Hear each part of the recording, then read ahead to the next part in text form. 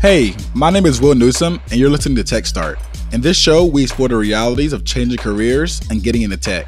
I know how scary it can be, and that's why we created this show to support you on our journey.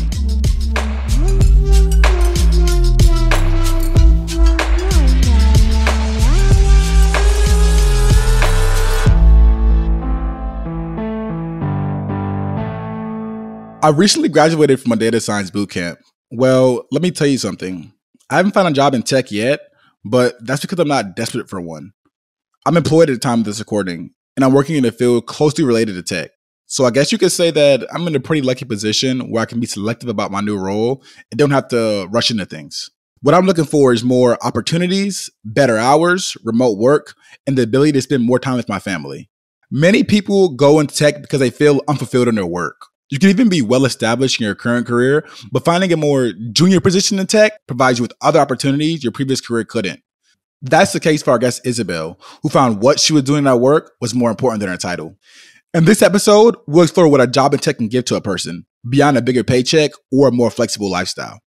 I've worked for over 20 years, nearly 25 years in fashion. I'm approaching 50 this year, so that's quite a big threshold. So I've always followed my passions. And basically when I started to work like a long time ago in my 20s, I was passionate with fashion. It was in the 80s, 90s. I worked for the first big company I worked for was Prada. At the time where Mrs. Pavesi was in the company, she's a fashion icon, and I was part of the team in Paris. So that was really a great experience. Then the company I probably enjoyed the most was Burberry.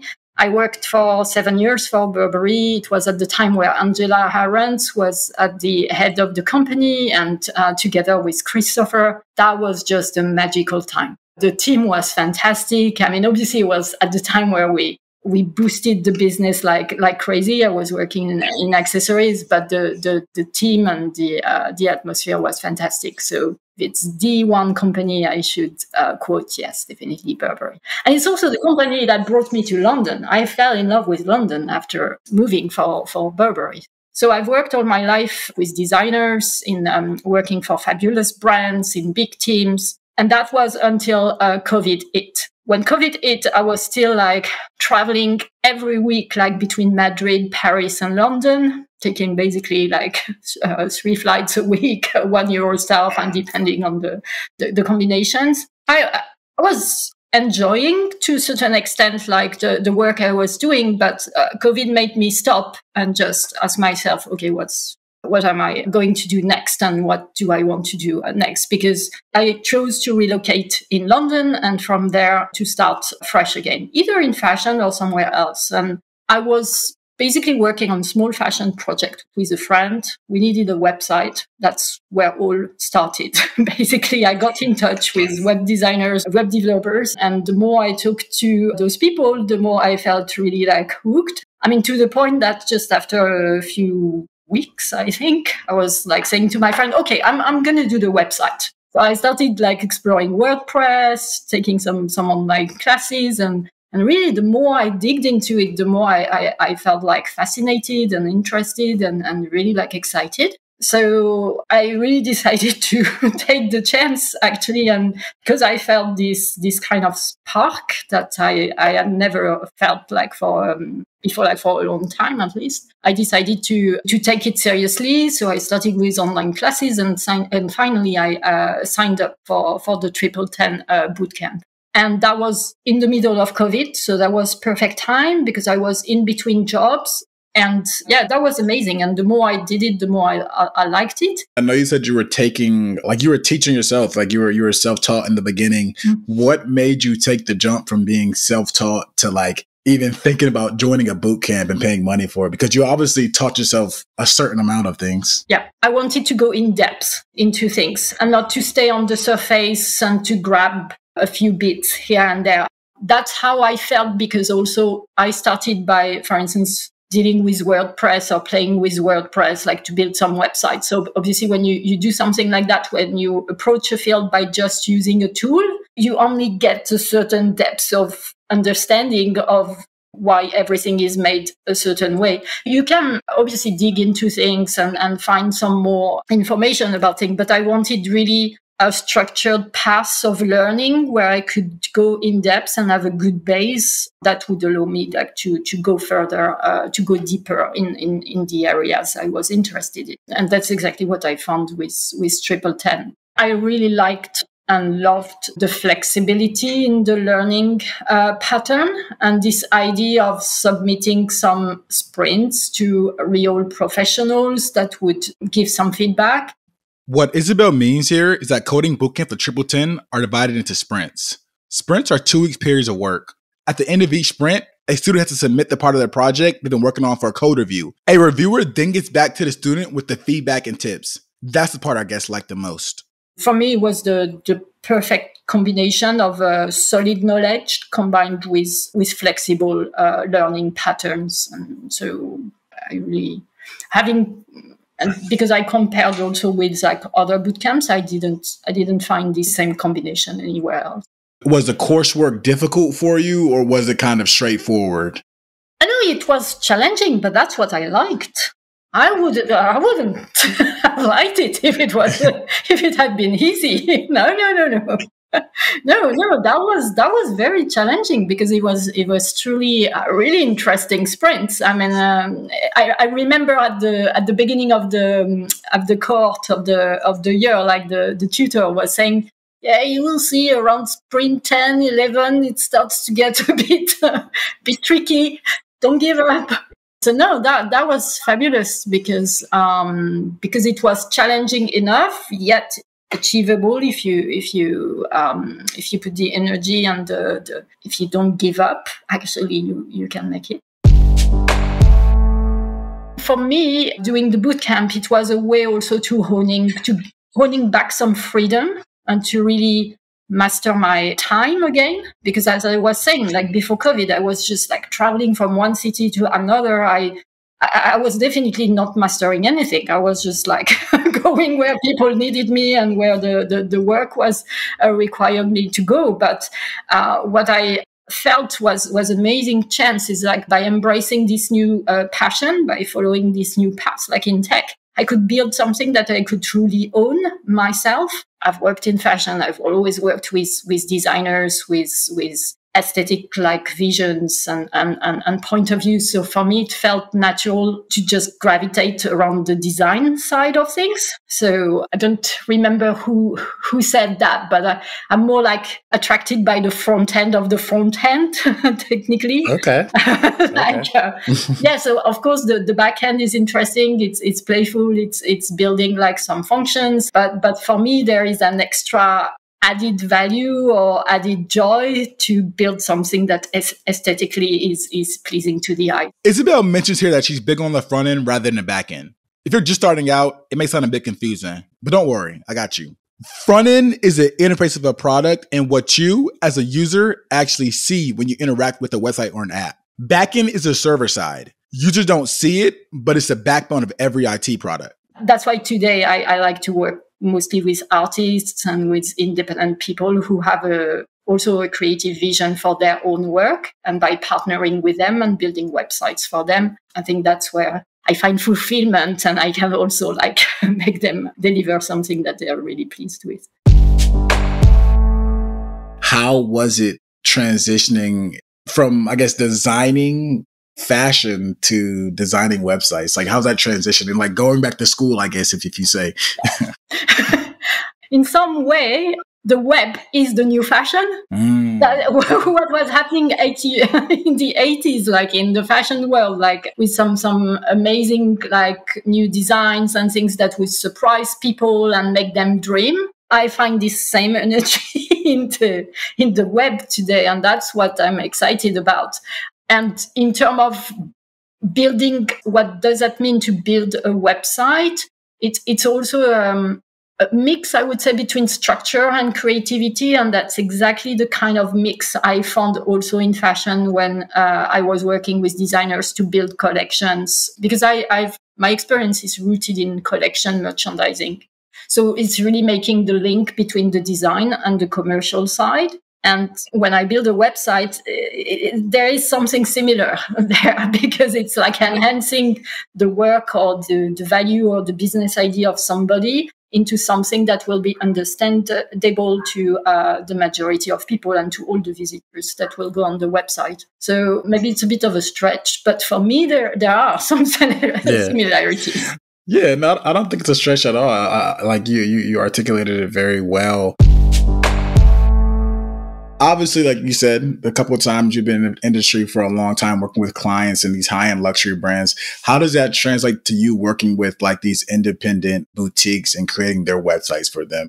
That's really, my past experience is really useful in terms of project management, because having worked for so long on multiple projects, I mean, obviously for me, it's also very important to make the whole process very enjoyable, very structured also, and very clear for my clients. So I would say from the organization side of my past career, I take a lot into the project management. Obviously, it's a completely different scale and frame, but for me, it's very important. The same way, and that was the same when I was working for brands to make my customer happy. It's a bit of a, I guess, client-oriented mindset that comes probably from so many years. That for me is key. Yeah, that makes sense. Are there any lessons other than like the visual aesthetics and the beauty of the fashion industry and the beauty of web design that tech could learn from the luxury fashion industry? Like any like work cultures, like philosophies about, I guess, life in general? I think it's more business culture. It's about communication is key. And that's particularly maybe important for web designers and developers, because it's not something that will come naturally as a requirement to them, due to also the nature of the work being in front of a computer. But at some point, if you want to present your project and to actually share with, even like networking or share with other people, I think it's important that to realize that communication is a key pillar of what you do, whatever your industry and your activity, including web dev and web design. Do you still work in fashion right now, or are you kind of all web development? I do. I still have a part-time permanent mission with a brand in London, but it's a nice smaller brand that is more about like long-term style and quality than fashion shows and crazy hectic rhythm. And it's a smaller structure than the one that I've worked with previously. So this is actually a nice balance, because I've got a small team of like 10 people. The whole brand will like about like 50 people all together. And I do enjoy actually working for them in parallel, still in my old world. But that's because I've got this activity of web design and development on the side, where I can challenge myself, learn things new. I'm more than happy to share more and to basically manage teams in a different environment also on the side. Do you ever plan to transition into tech full time in the future? Yes, but with my own business, not working for a big company. Why is that? Is there a reason why? Is it freedom? Yeah, it's freedom, because I've worked 25 years for big companies, so it's time to do something different. What will you do with that freedom that you can gain from working for yourself? Choosing the clients I want to work with, owning my time, living exactly where I want to live. If I want to work from Tokyo, I can. I know it sounds like yeah. That's always in the back of my mind. I did the whole bootcamp on a laptop for that specific reason, because I want to be flexible. Okay. Yeah. I mean, it makes sense. I know you mentioned earlier that you were traveling, like taking 3 flights a week. How has your lifestyle changed now that you can run like your life remotely rather than always on the road or in the air? Well, I've got a little dog. That sums it all. I know you had a lot of passion for web development when you were getting your website design. Did you have any doubts though? Or how did you feel when you were transitioning into the web development field? Well, I'm still at the beginning of the path, but what the TripleTen experience proved me and showed me is that if you want to learn something, if you want to find the solutions for something, if you put the work and your energy into it, you will get there. So I didn't have any doubt that if I wanted to do that or not. No, that was a chance I had, is that I really felt genuinely excited. So I had the willpower. I had also a strong why, let's say, because that was, and that is still, to master my time, to master my freedom. And this is a big willpower driver for me. Obviously, every time I'm doubting or I'm struggling with learning something new, if I just think about that, then I just continue. This is exactly the way it works. Like, I need a bit of passion and I need some understanding of why I'm in a certain position and pursuing a certain goal. I know you said earlier, you said you're pushing 50, don't look it. But there's people that's been in industries for like 20, 30 years and like they would never even consider like switching industries because like they know one thing, they may not love it, they may love it. What is some like advice or I guess things you would tell them to like that? Because you still love your industry. You still love fashion. Oh, yeah, I still love it. Yeah. I still love fashion. Even if it's not as exciting as in the 80s, I still love it. I still look at it. And I think it's all the more important to question this once you get older.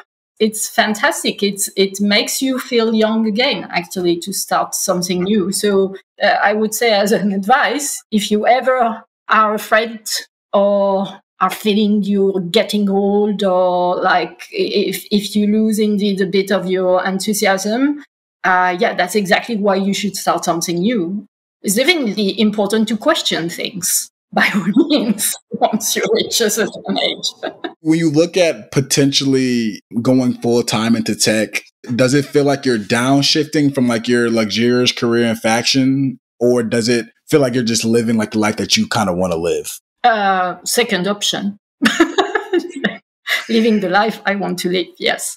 Definitely. At this time, because I'm not, I had a fantastic time in fashion, also with those crazy travels and those crazy fashion shows. That's the life I wanted to live at that point. I think the world is changing. I am changing. And it's important to listen to yourself. At that moment, what I want is more like freedom. I guess the main lesson here may sound cheesy, but it's never too late to make a shift and learn something new. Something that gives you a new perspective on things and allows you to live your life to the fullest. For Isabelle, it was tech. Maybe it's tech for you too. In the next episode, we'll explore the reality of changing your career when it directly impacts the rest of your family. To be exact, 5 nieces and a bunch of adults all living under the same roof. This podcast was brought to you by Libo Studio in partnership with TripleTen. If you like our show, share it with your friends and leave us a review on Apple Podcasts or wherever you listen to our show. For more tech career tips, go to TripleTen.com/blog or simply follow the link in the episode description. Tune in next week.